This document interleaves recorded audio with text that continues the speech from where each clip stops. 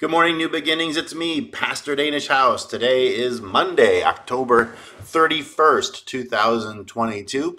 Thank you so much for joining me for this daily update and devotional video. I'm glad you decided to make me part of your life today, and I'm delighted that you are part of my life as well. Well, today is Halloween, and probably a lot of trick-or-treaters coming by your house tonight.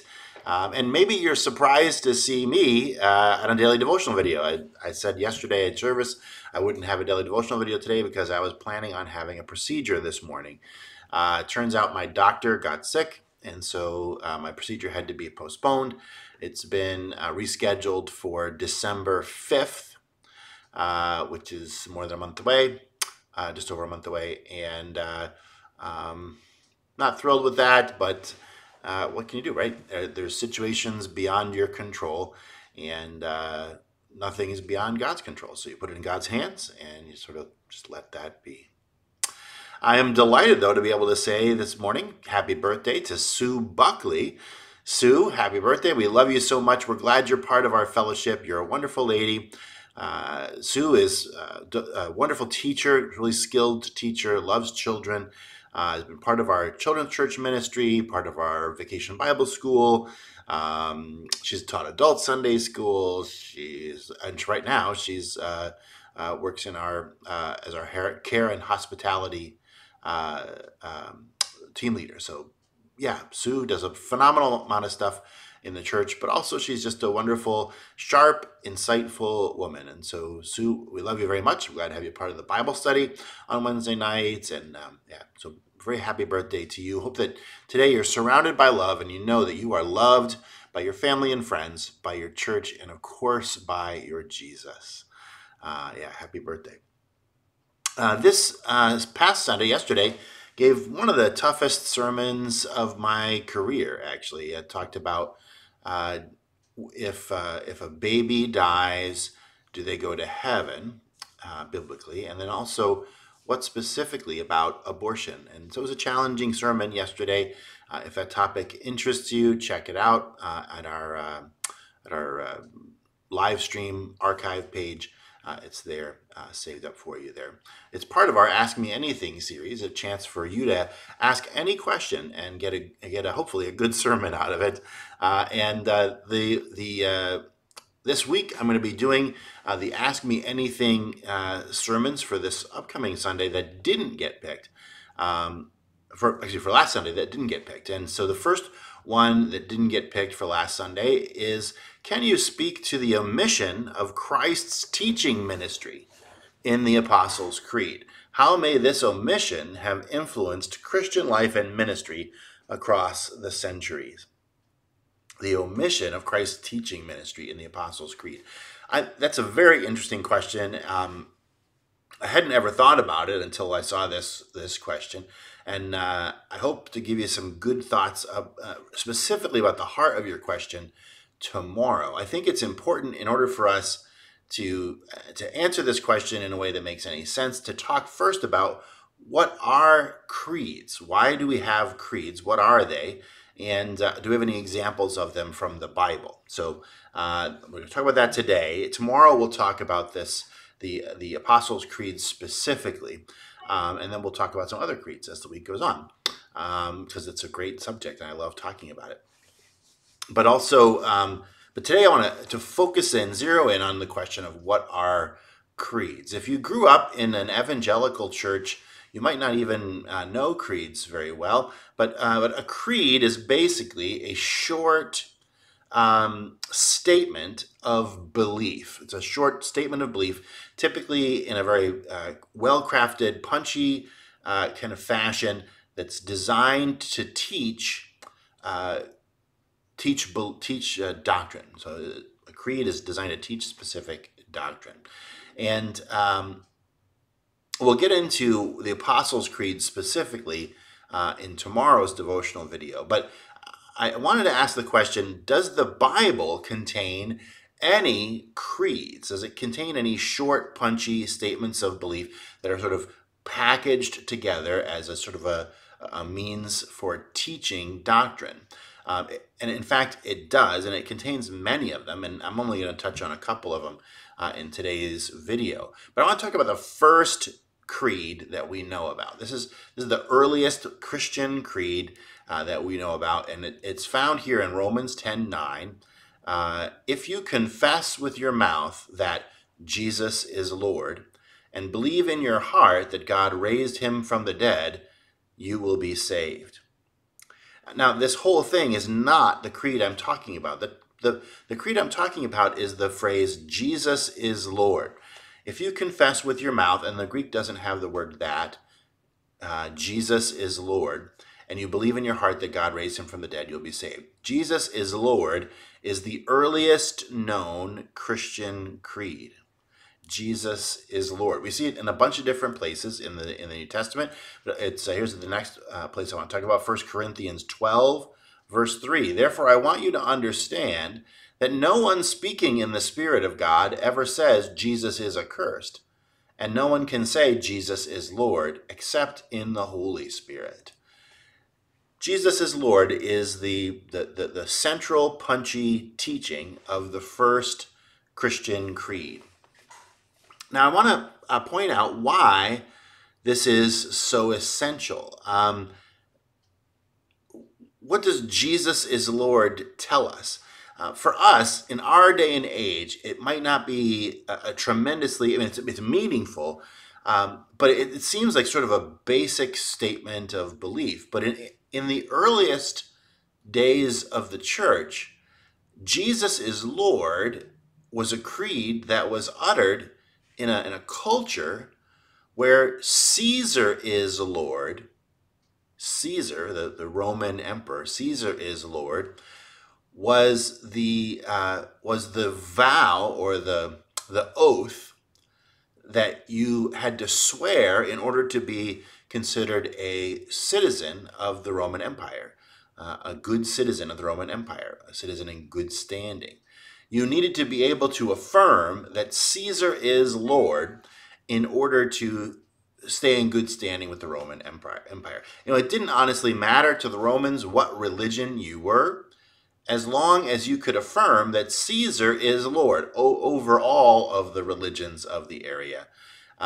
You can believe all the beliefs that you want, and then over and above that, Caesar is Lord. So Caesar has the ability to make the rules and to govern all of the religions of the earth. And so wherever Caesar reigns, whatever is under the Roman Empire, those three words, Caesar is Lord, were the sort of the rallying cry. It was the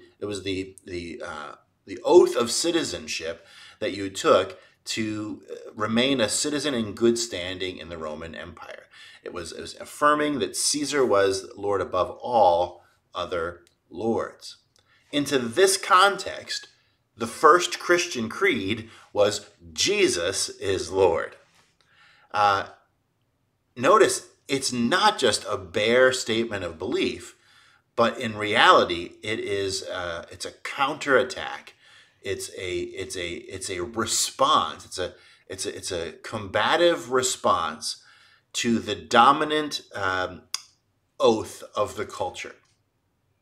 Into a culture where every citizen had to affirm that Caesar was Lord, Christians could not say those three words.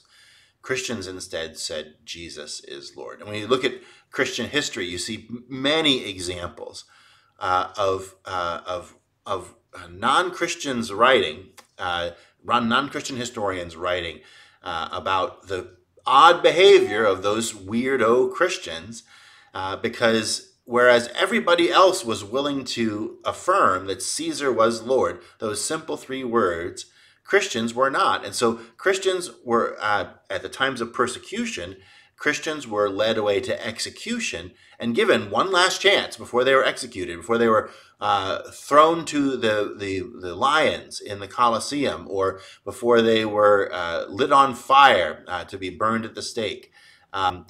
They were given one last opportunity to just say, Caesar is Lord, and they could step down and they would not be killed. But what we find from these non-Christian historians is that they said these strange Christians when given the opportunity, don't swear that Caesar is Lord. In fact, some of the earliest historical documents say, look, if you can get them to say Caesar is Lord, they're not really a Christian, so there's no need to execute them. Jesus is Lord was sort of the battle cry, the cultural, the countercultural battle cry of the Christians of the first century.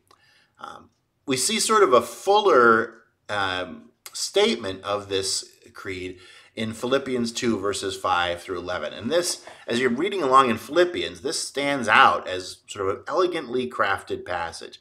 And I think it is, again, this is a sort of a fuller creed. Have this mind among yourselves, which is yours in Christ Jesus, who, and here we go with the creed, though he was in the form of God, did not count equality with God a thing to be grasped, but emptied himself by taking the form of a servant, being born in the likeness of man. And being found in human form, he humbled himself by becoming obedient to the point of death, even death on a cross.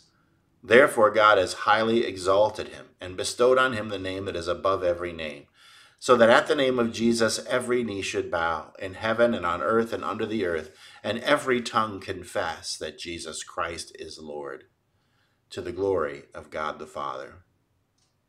It's a wonderful package of belief here, teaching, which talks about Jesus as God come in the flesh, taking the form of a servant, so that, and then being exalted, having been sort of coming down into the form of a servant, then being obedient to the point of death, humbled even to the death on the cross, and then highly exalted, bestowed the name that's above every name, so that at his name every knee in heaven and on earth would bow, and every tongue would confess that Jesus Christ is Lord, to the glory of God the Father. The Christian teaching in the earliest days was this beautiful trajectory of Jesus coming down from being God on high,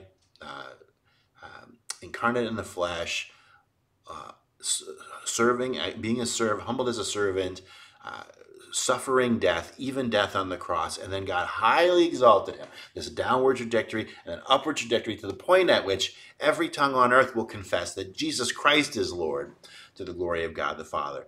The Christian belief, even while they were a small, tiny minority within the Roman Empire, even when they were persecuted among the Roman Empire, the earliest Christian belief was that every tongue would one day confess that Jesus Christ is Lord and not Caesar. And so if you go to your death proclaiming that Jesus Christ is Lord, you are a forerunner of what everybody ultimately is going to have to confess. So why confess that Caesar is Lord when that's a belief that is going to go down the drain and not be a worthwhile belief much longer? Jesus is Lord was a creed that gave the Christians strength. Jesus is Lord was a creed that gave the Christians a rallying cry. Jesus is Lord was the central defining kernel around which the dominant battle of the age was being fought. And that's what creeds are for.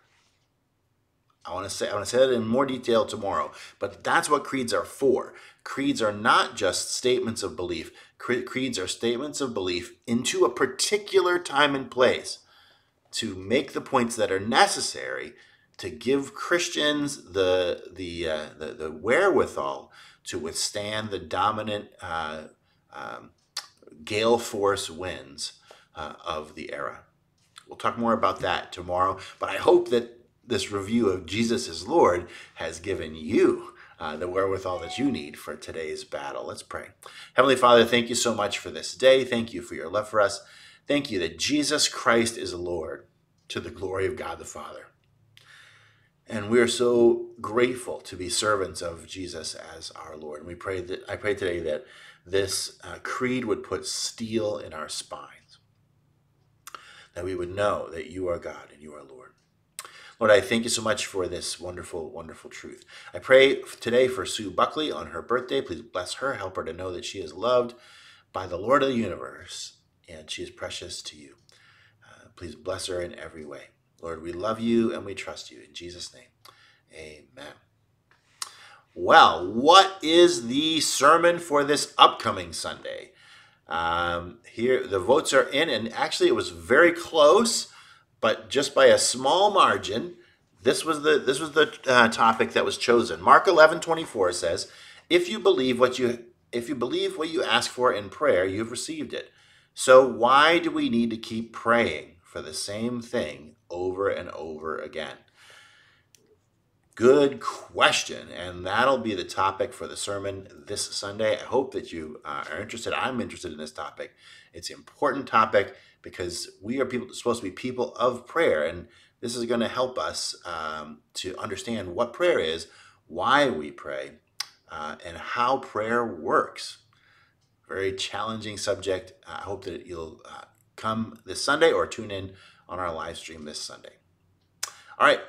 Thank you so much for joining me for this daily update and devotional video. I love you, New Beginnings, and I look forward to talking to you again tomorrow.